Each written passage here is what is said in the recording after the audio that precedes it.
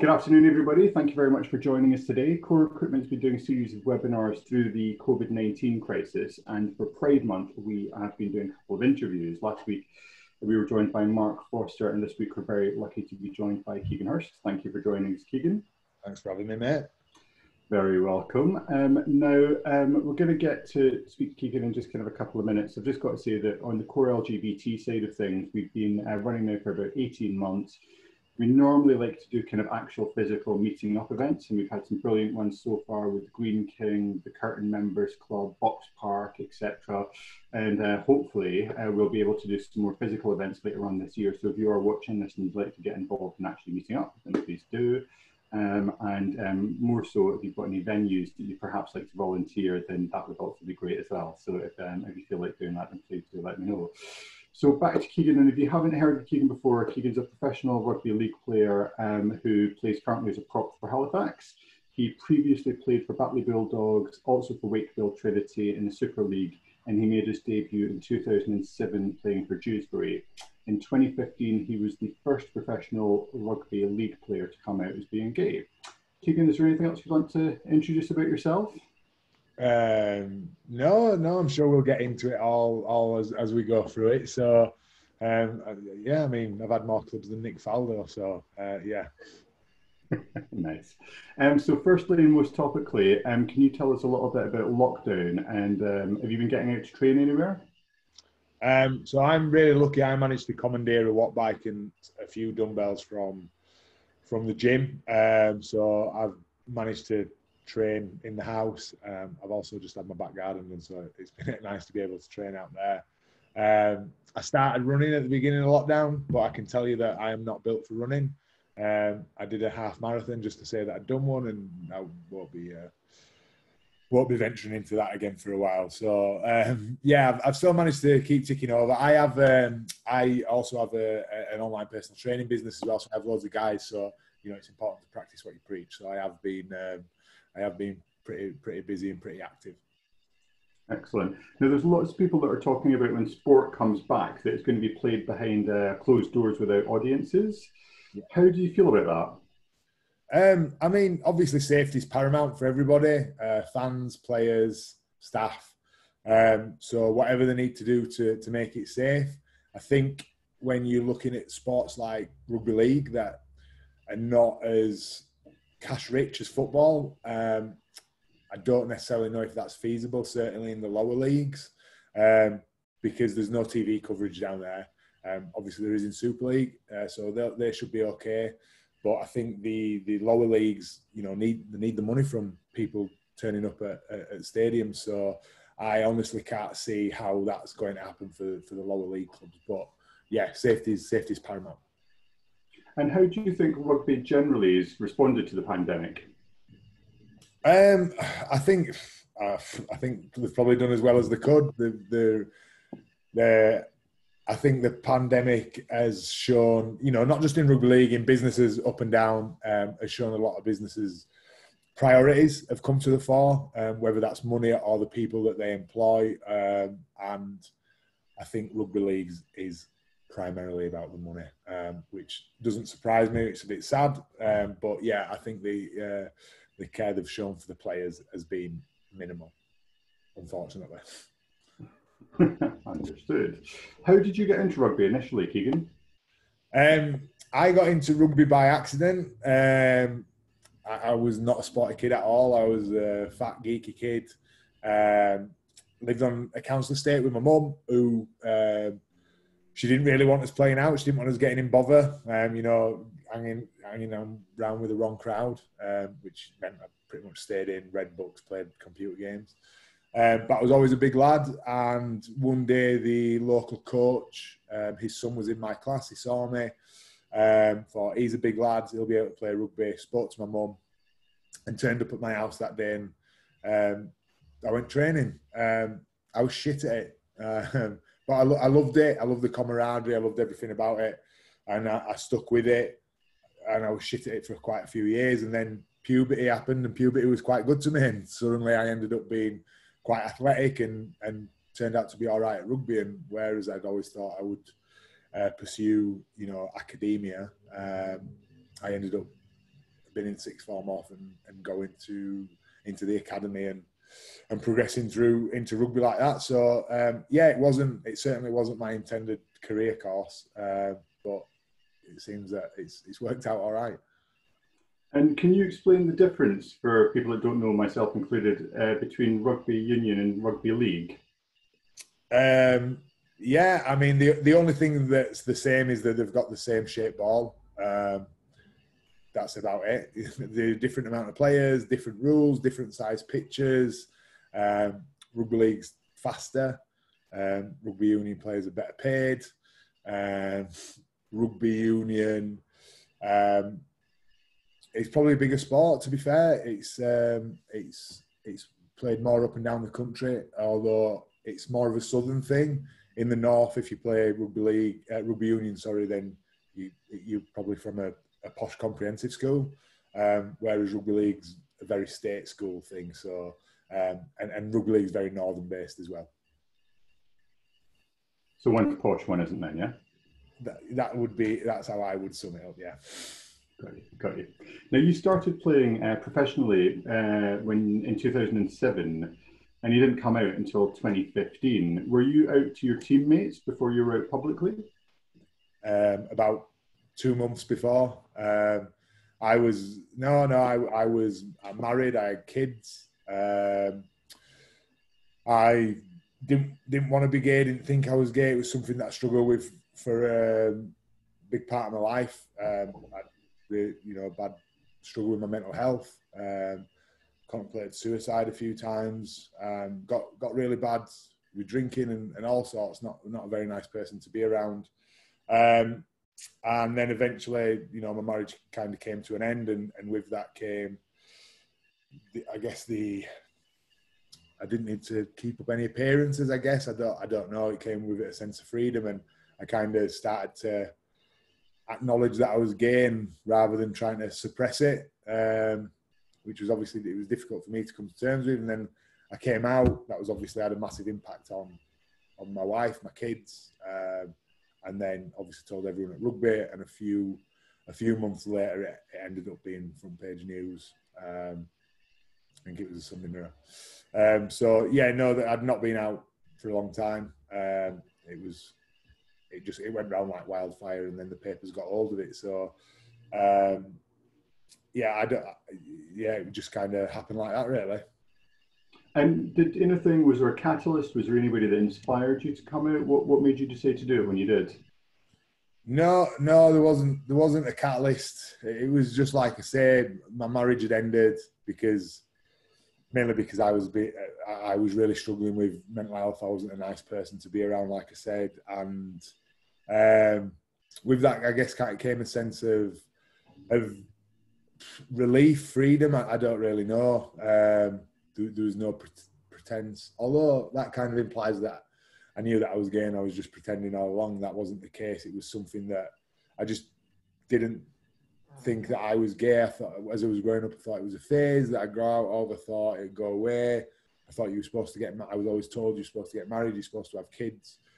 There were no gay people in the town where I grew up, not that I knew of anyway. There weren't any role models. There certainly weren't any gay sportsmen. And I think Gareth Thomas came out a few years before in rugby union. But I was so preoccupied with my own stuff, that didn't even register on my radar until afterwards, later on, coming out. It was just something that kind of happened. I guess I kind of got to breaking point where I kind of just went, fuck it. And that's kind of it, really. And how did your family react to that? Not great. Obviously, my wife struggled with it. My kids were young, so they didn't really understand. My brother and sister were all right. My mum wasn't. Me and my mum stopped speaking for about 5 years. We've only just started speaking again recently. It was tough, but I was doing the right thing. I was being true to myself, and you should never apologise for that. I did that for 27 years. So, it wasn't easy, but it was the right thing to do. And I suppose I wish I could have done it sooner, but then my life would have been different. I might not have had my kids and all that kind of stuff. Absolutely. We'll come on to your rugby career in just a second, but I heard in one of your other interviews that you'd had a phone call from Elton John as well. Can you tell us a bit about how that came about? Yeah. So obviously, once it had come out in the newspaper, on the Monday I got a phone call, and it rang up, and it was from Nice, and I thought, oh, PPI, and then once it had gone off, I thought, obviously stuff going on in the paper yesterday, I thought, that seems odd, PPI is not from Nice, right? So I rung it back, French guy answered, I said, I've just had a phone call off this number, it's Keegan Hirst. He said, hold on a minute. And then next thing, Elton John came on the phone. He said, hi, Keegan, Elton here. David and I want you to know we think you're absolutely fabulous. And then we had about a 10, 15-minute conversation. He said some really nice things, spoke about, the world changing, and we've kept in contact ever since. We email quite regularly. His kids are the same age as mine. So yeah, that was nice. I've had a lot of positive role models. Obviously Elton got in touch. Elton was very kind. Now my best friend is Anthony Cotton. We're best friends. Through him, I'm friends with Ian McKellen, who's been a really inspirational role model. So been very, very lucky with the mentors and role models that I've had who've given me my gay education, which is gay education. Nice, thanks for that. Coming on to the sports side of things, you've done really well to make a living from the sport you love, or you love now. What advice would you give to others who are interested in kind of like, non-traditional or kind of sporting careers? Just always remember that hard work beats talent. What's the saying? Hard work beats talent when talent doesn't work hard. There are so many things that people say it's all down to chance, but it's all down to the hours that you put in and the sacrifices that you're willing to make, whether that's time. I've missed friends' weddings, I've missed parties, I've not gone out, I've time going to the gym, training, all that kind of stuff. You have to be willing to put that in, and it has to mean enough to you to do it. But there, people talk about, it all depends on how talented you are, but there's so many things that when you sign in a professional contract that you get signed on professionalism, little things like punctuality, being coachable. The list is endless compared to talent. You don't need to be that talented, but you need to be really hardworking, really coachable, really willing to learn, willing to take criticism, willing to put yourself out there, willing to put your body on the line. It's all about getting that practice in. So just if you really want to do it, you've got to commit 100%, and make no apologies for it. How much training do you have to do a week? Well, now we'll do 3-4 field sessions a week. There'll be 3-4 gym sessions a week. But there's all the rehab you have to do away from that, looking after yourself. Obviously, we always have knocks. You have to go in and get physio. If little things like flush outs and stuff that you don't do at the club, you're expected to. Rugby is a sport of extras. You're expected to do things away from the club, as well as all your skills extras and all that kind of stuff. So, it's not as many hours as a full-time job. It's pretty intense though. And obviously you kind of have to front load that when you're younger because you have to get on top of that. So, it's quite, and like I say, you give up summers, your weekends, summers, holidays, seeing that, I don't take my son to training on an evening with training and things like that. It's little things like that you have to give up. Absolutely. And I can imagine that there's quite a lot of lucky routines and techniques that people use, or is there any kind of like little things that you guys do before games? There are a few that I've seen. I've had a few over the years. I don't believe in any of that anymore. But I mean, when I was you used to do? Well, when I was a kid, before like I said, I was a fat kid.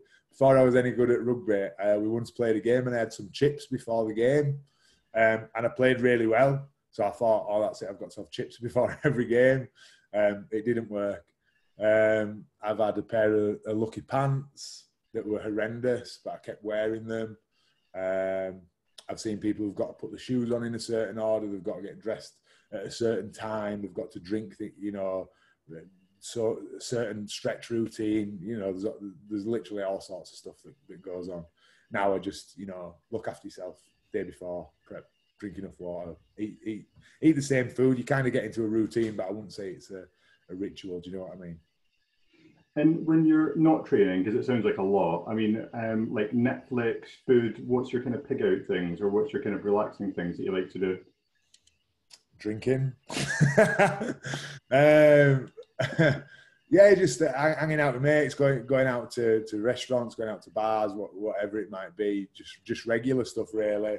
Like I said, I'm very busy with my business now when I'm not training, so I spend, I really enjoy doing that, so I spend a lot of time in that with the guys in there and coaching them. So I try to be productive. I'm probably a bit harsh on myself. I probably don't give myself enough downtime, to be fair. But yeah, when I do, it's usually involves gin. And yeah. If it's food, what is it? Pizza? Is it kebabs? What's the guilty pleasure? Any and everything. You don't get to be 6'4" and 18 stone by being fussy when it comes to food. Nice. So as a gay dad myself, my kids sometimes have questions about being gay that I don't see kind of coming out of everywhere. And I've been me and my partner have been bringing them up kind of over the years and all of that kind of stuff. How did you approach this with your kids, and what was their kind of reaction? So when I originally came out, my daughter was 7 and my son was 3. So my son doesn't actually remember me and his mum ever being together. So my daughter's always kind of understood. She's always been okay with it. She's 12 now. She'll ask me about all sorts of stuff, but generally being inquisitive. Nothing out of the blue really that I wouldn't expect a 12-year-old to ask. Whereas my son, he's asked me quite a few times, are you still gay, Dad? If you've not got a boyfriend, so you can't be gay. So we've had that kind of discussion, but yeah, they're really cool with it. It's been really easy for me. I don't like I say, my son's never known any different, and my daughter's really switched on and really keen to learn about everything. Really, she loves school. She loves learning. She loves learning about different cultures, different people, different backgrounds. So it's really easy to kind of talk to them. Yeah, I think it's one of those things, sorry, it's not in the question list, but I think it's one of those things as a gay parent, it's why Pride Month kind of matters more and more, because you do start to realise that kind of 364 days of the year, they're bombarded with male, female, heterosexual all the time. And sometimes it's like, it's also why it's a shame this year that we're not actually doing something out there for Pride, because I remember they came with us last year and they absolutely loved it, and they saw like men kissing, women kissing, everybody having a great time and all of that kind of stuff, and it really normalized it for them. Yeah. And I think sometimes when they're at school and their friends ask them something, I always think they're cool with it, and then somebody will say something to them and it's almost like it's 3 years ago, and then you've got to re-explain everything to them. Yeah, you must, being in the public eye, have you found a similar thing, or? Yeah, I mean, it's just kind of obvious. I have some, my best friends are a gay couple, and we go over to their house regularly. So, not that they see them kissing as such, but it's not an alien concept for two men to live together and, go on all day together, spend, sleep in the same room and all that kind of stuff. So it's not too bad with that. And they love them to bits. And me and my daughter watch RuPaul together. So there's lots of like gay references, and I've got there's all sorts of stuff around the house and books and everything, so the kids kind of see it regularly, and I'm very, very proud of who I am and where I'm at, and the kids see that, and we've just got to set that example, haven't we? Absolutely, absolutely. Now moving on, Drink Aware, you've done a lot for Drink Aware over the past couple of years. I mean, how did you get involved with that? I ain't done anything with Drink Aware. I thought you had. Not Drink Aware. I've done loads of stuff with literally every other charity other than Drink Aware.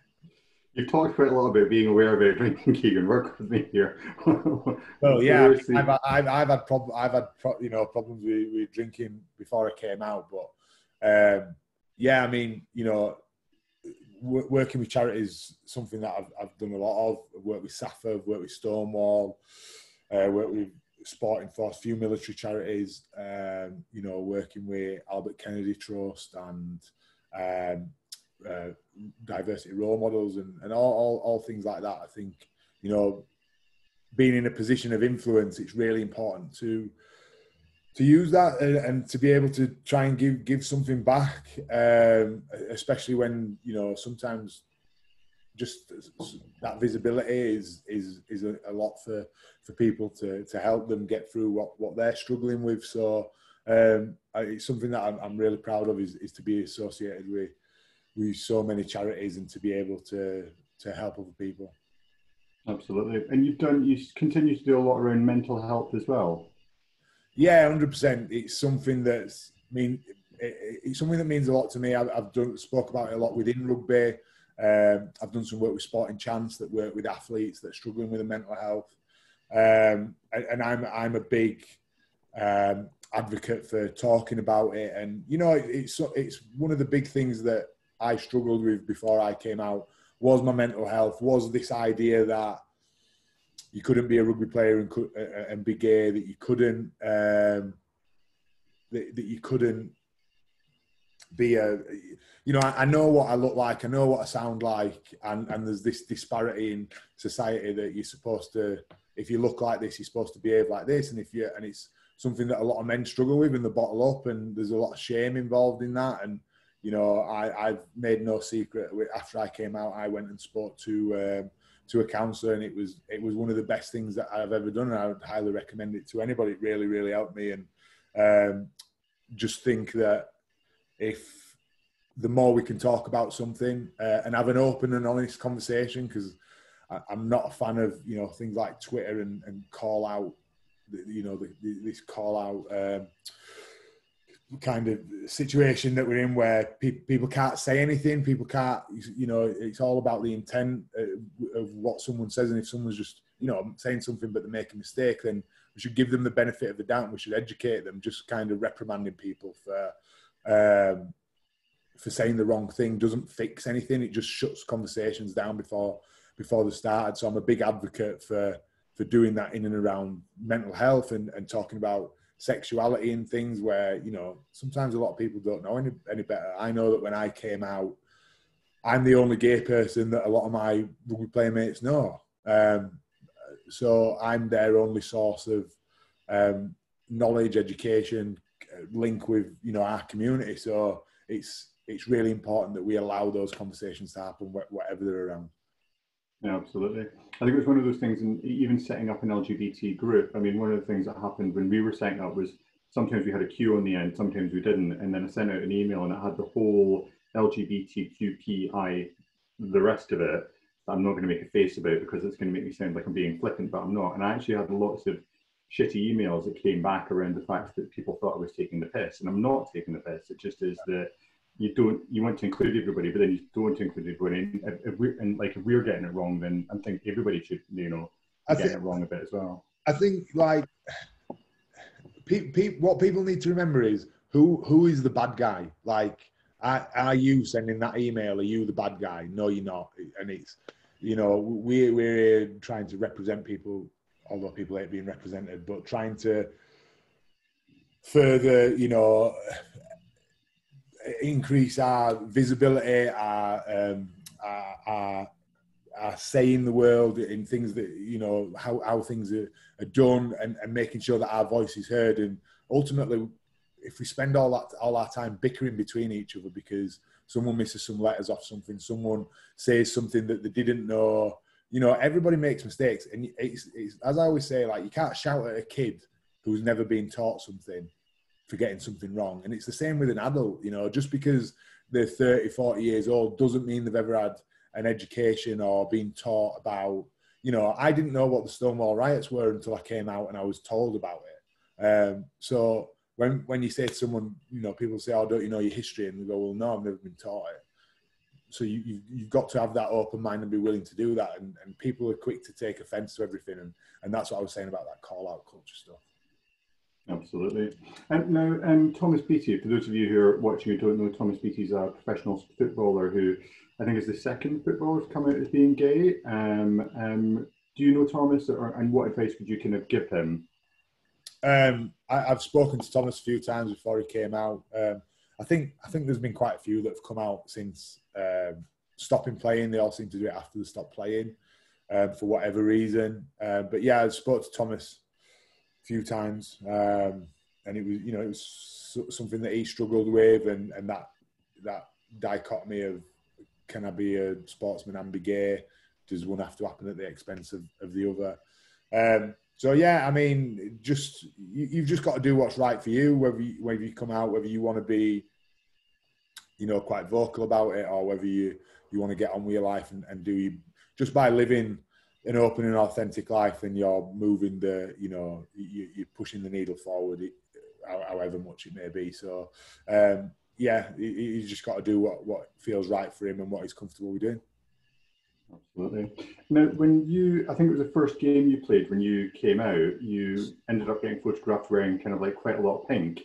Can you tell us a little bit about that situation? Yeah, so the club that I was at the time, if you Google me, I think it's like the first picture that comes up. At the time, I was playing for Batley, my hometown club. I was captain, and once a year, every year, they play in a pink kit to raise money for breast cancer, because the chairman's wife, who's sadly died now, had breast cancer about 3 times, and she did a lot to raise money for it. And one weekend it was just called the Pink Weekend, where they tried to raise as much money for breast cancer as they could. Now, I knew that the story was coming out. It kind of got turned around quite fast, and it just happened to be this Sunday where it was the Pink Weekend at Batley. So we were playing in a pink kit. Obviously, there was a lot of press there because it had come out, and lo and behold, there were lots of pictures of me in a pink kit, which everyone assumed Batley had done. For me, it was just the stars had aligned, or not aligned, however you want to look at it. It must have been pretty intimidating before you walked out on that pitch, no? Yeah, I mean, I didn't know if anyone was going to say anything. I didn't know what the crowd was going to be like. I didn't know what the opposition players were going to be like. So yeah, there was quite a lot of nerves. But it ended up being completely fine, and nobody ever said anything. Nobody has ever said anything within the opposition teams or anything. So I've been really lucky with the reception that I've had. Do you think that's something which is, because I mean, a lot of people talk about macho sports, and you couldn't really get much more macho than rugby. Do you know what I mean? But do you think it's something about rugby that it's more accepting, or you've got better relationships? Do you think it's harder in other sports? I think there's a few things with rugby. It's certainly rugby league. It's very, you know, that when you're stepping out there, you're putting your body on the line, and anybody who's going to do that, there's a kind of respect for. So, you know, whether they're good or not. So there's a certain level of respect there, regardless of what they do away from the pitch. There's also, you know, I've been playing for quite a long time, and a lot of people knew me and knew what I was about. And, you know, you kind of tend to know all the players kind of tend to know each other. So I've always got on with everyone. I've never really had any issues with anybody. So I think that certainly played a part. And as well with rugby league, you know, it's a working class game. We're working class people, and whoever comes, you know, whatever colour the skin, whatever the religion, rugby league can't be choosy, and it's never been choosy about who plays it. And it's always been, if you're good enough to put a pair of boots on, we'll have you. So, yeah, I think there's a few things that play with rugby, and maybe that transpires into rugby union a little bit. Whereas maybe in football they can afford to be a bit more picky. I don't know. There's mob mentality and everything in football. There's lots of different things that play there. Absolutely. And just keeping in mind, I mean, as I mentioned just before we started, like, you know, as with the Mark Foster interview last week, I mean, about 600 people have viewed that now, and about 100 of those are in the Middle East. And you've got to assume one positive thing with doing this in a webinar format, as opposed to getting people to turn up, is like whenever we do an LGBT event, we always get like 300 people who are like, I'm going to come, I'm going to come, I'm going to come. And lots of people are coming on their own. And then you always end up getting maybe about a third of people actually materialize on the day. And I always think with that it might be because people don't want to, are scared, or they're intimidated, or they don't want to come along. And like, I mean, I've done that before as well when I was coming out, about kind of turning up something, getting to the front door, and then turning on my heel and walking away because you just thought, I can't do it. Yeah. Because this is a webinar format and people obviously feel more safe and more secure and they can watch it and all of that kind of stuff. You know, when you were coming out, did you have any difficulties? Did anyone treat you differently? No, nobody treated me any differently other than, you know, obviously what I've spoken about with my family and everything. The lads at Rugby were really good. The coach was fantastic. The club were fantastic. A lot, and I think a lot of it is when any of us come out, we just catastrophize, and we always think, as human beings, we always think of the worst case scenario. I'm going to be disowned. You know, I always thought I'm going to be disowned. No one's going to want to talk to me. I'm going to lose my job. I'm going to end up on the streets. I'm going to end up homeless, and then I'll end up lonely and dead. Which is ridiculous when you think back. But when you're in the heat of the moment and you can't see the woods for the trees, and I think sometimes it just takes a bit of perspective. Like looking back, I think, you know, it was ridiculous to think, you know, that anything bad would happen, or the guys would react negatively. Like, you know, that they love me, and so it was. Yeah, I mean, no, I wasn't treated any different, but I thought that I would be, and I think, you know, that is ultimately what stops people coming out, and that's why I always say you can only do it when you're ready. And for me, it will get into a point where you just thought, do you know what, I don't care, because I'm fed up of living like this. So different people have different tipping points, I guess. Absolutely. And is there anything that surprised you about coming out that was kind of more positive than you imagined it to be? I suppose the press coverage was quite surprising. You know, I was just a rugby league player from the arsehole of nowhere. So, you know, when it was front page news, and there were people like Emma Watson and Elton and Ian and Anthony getting in touch, and people talking about it, you know, going on TV show, you know, Good Morning Britain and all that kind of stuff. It was just like a bit of a whirlwind. But the reaction was positive. I've still got letters upstairs that I was sent, you know, from 50, 60, 70-year-old guys who'd never come out, who'd never been brave enough to do it, who said that they wished they'd had a role model like me. And I always remember thinking and saying, actually, at the time, I said, you know, I don't want to go on any kind of crusade. I don't want to be any kind of pin-up for gay sports people. I just want to get on with my life. I was in the middle of going through a divorce and, you know, leaving an house and everything. So it was a bit full on at the time. But then, you know, getting those letters, getting the messages and emails that I've had that I still get, you know, I know how important it is for that visibility, for some to be a role model to someone. So I guess, you know, I get a lot of fulfillment out of being able to do that for other people. So I guess, and like I said, anybody, whether you've got any level of notoriety or not, just by being out proud and living your life, you are moving the needle forward for other people and making it easy for other people in the future. So I guess that would be the big positive that's come out of it for me. Yeah. Now, if you weren't doing rugby, what would you be doing? Well, obviously now I'm coaching, so that is what I'll be doing after I finish. Before I got into rugby, I always thought I'd end up with a job with a suit, so I didn't know what it would be. I'd always fancied being a lawyer, or I said a doctor when I was younger, but my mum once put casualty on, and I was like, that's not for me. So yeah, now I really enjoy coaching and being able to help guys do that, and it's obviously, you know, all the experience I've got with rugby really helps with that.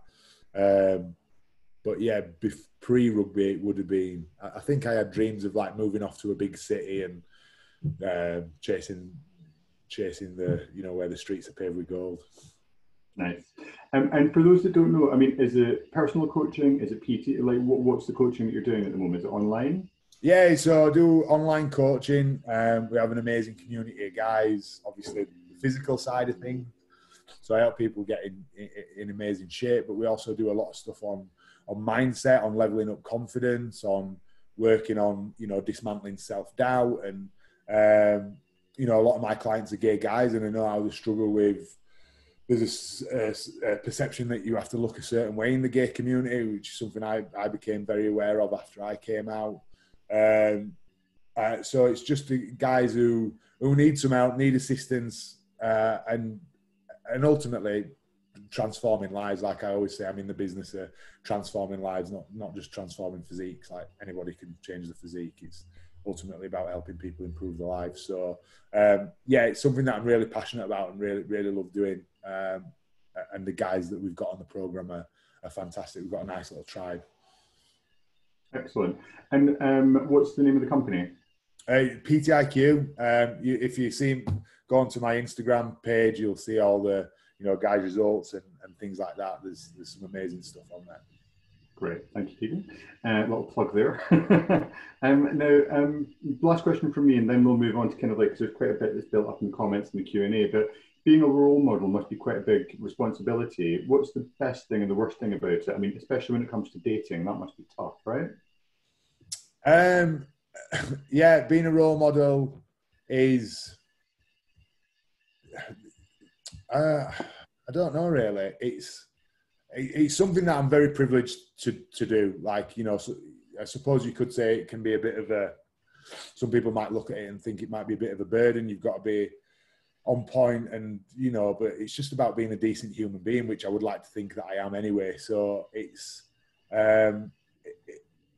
being able to help somebody. And I always say that when somebody reaches out to someone, that's a really brave thing to do. To ask for help is a really strong, brave thing to do. So to be in a position to tell someone that and help them is a massive privilege and something I'm really lucky to be. With regards to dating, I haven't really done that much of it. I've not been single for that long, so obviously no dating in lockdown. So I'll have to get back to you on that one. Nice. Right, now going to start with some easy questions. Stuart's asking who your favourite drag queen from RuPaul's Drag Race is. Which series? I don't know. It's got to be Bianca Del Rio, hasn't it? There's a few good ones. Last season's was really good. Really enjoyed it. Nice. And then Jose has asked. I think you touched a little bit on this before, but this is from a slightly different slant. Coming out has turned you into both an icon and a role model for a lot of people. There are very few out professional sports people. What are the positives and learnings you'd share with other sports people, or indeed anyone who's thinking about coming out? Yeah, I mean, that's very kind of them to say. I think it's just about, you've just got to be honest. Like, people can see, people are not stupid, and people can see people who are bullshitting, who are not being authentic, there's just something off, and people can tell. Maybe they can't tell what they can tell, but they can always tell. So it's just about being honest, being authentic. Do that when you're ready to do it.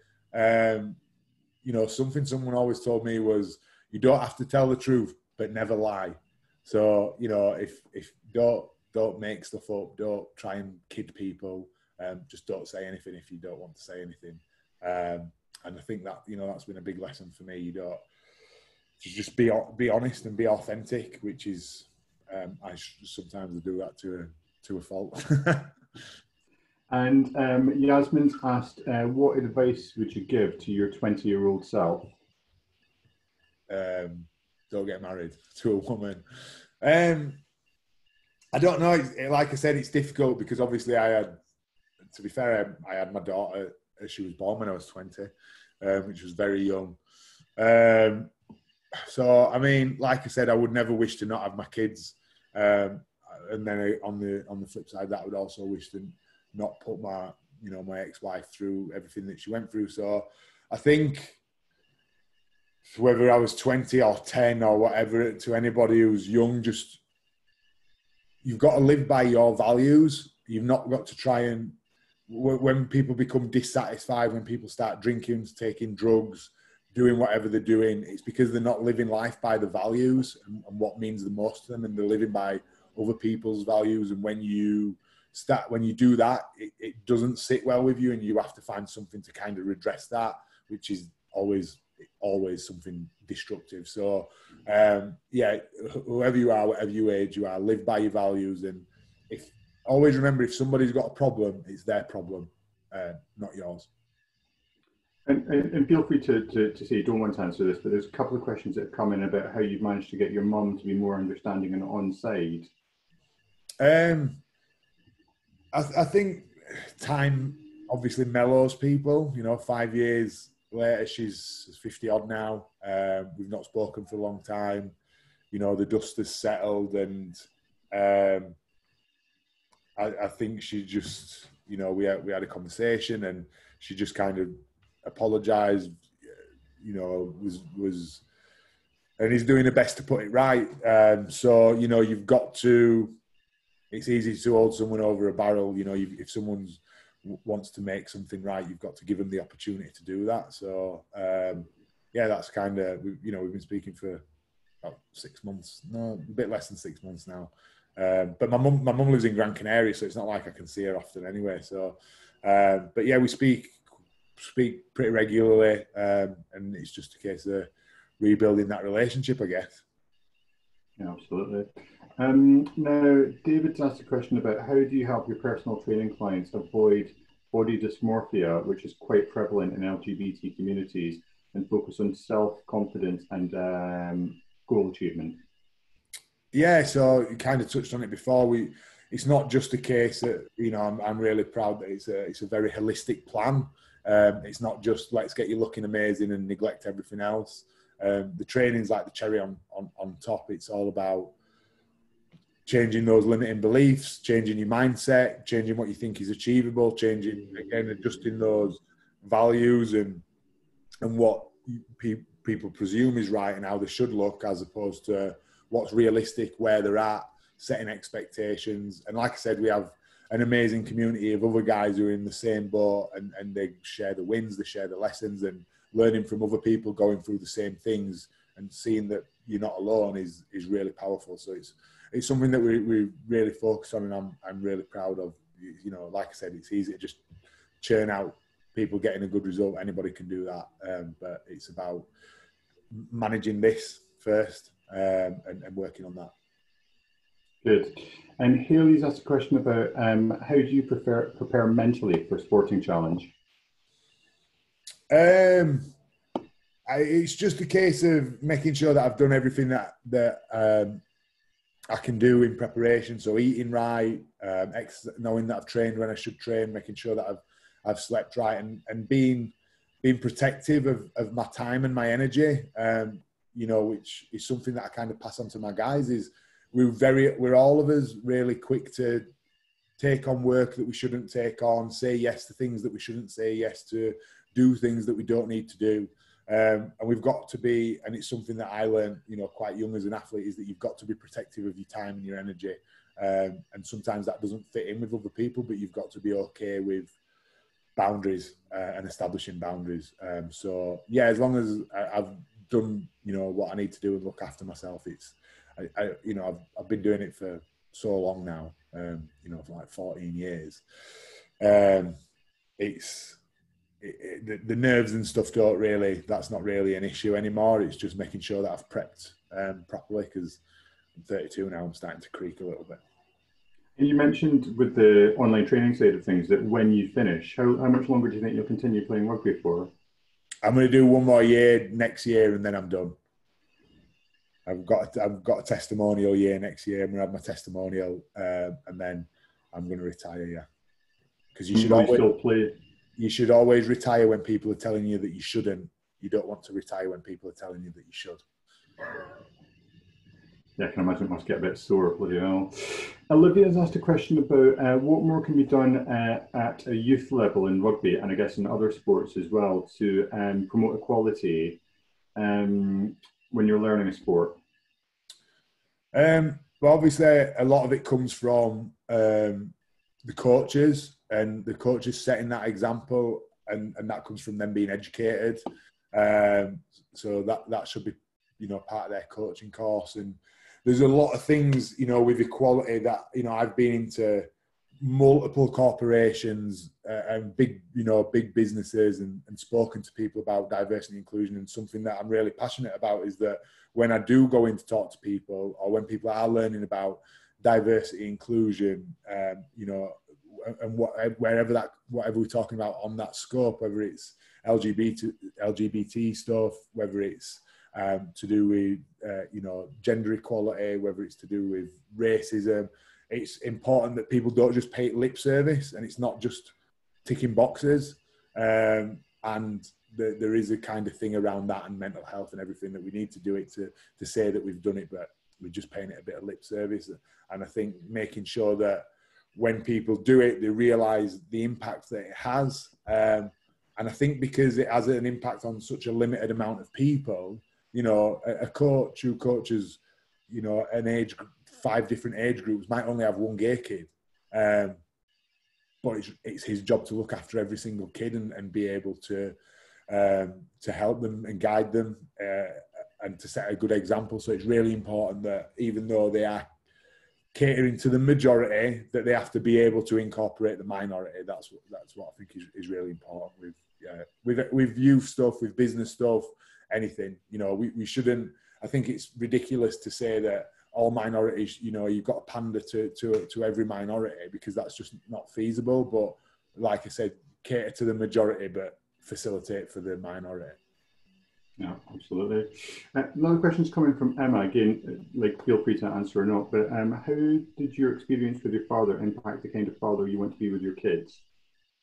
Yeah, good question. Yeah, I never met my dad. Haven't met my dad.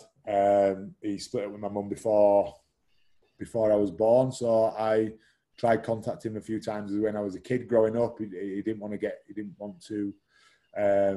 in touch, which I suppose is a good thing. He didn't come in and out of my life. And I suppose looking back, a big driving force behind me having kids was that I wanted to prove that I was better than him, which isn't necessarily the best reason to have kids. But yeah, I think that's certainly been a big impact on how I am as a dad, and how involved I am, and wanting to be there and be a good dad for my kids. It's that was certainly a big driving factor, definitely. Yeah, absolutely. And last question, which is coming anonymously: do you have any advice for people who are trying to start a conversation about diversity, inclusion, or trying to set something up in their workplace or their community or whatever it might be? How would you get something like that started? Yeah, whenever you're trying to get across something, you've got to make it appealing to the people that you're getting across to. So you can throw some facts and figures at them. People, I can't remember the exact number, but it's a really high percentage of kids who come out of university, who've come out at university, go back into the closet. And anyone who's come out of the closet knows just how much mental capacity that takes up. And if you're thinking about that, you're not bringing your authentic self to work, then you're not going to be working as effectively as you could. So when people set up diversity and inclusion groups, and it's a movement within a company, and it gets people involved, even though it might only be, always sell it as it's not going to affect the people it doesn't involve, and the people it does involve, it's going to make them perform better. And if any company doesn't want their workers to perform better, then that's not a very good business model, is it? So, you've got to sell it to them as them. And it's also, it's also 2020, and we should have one.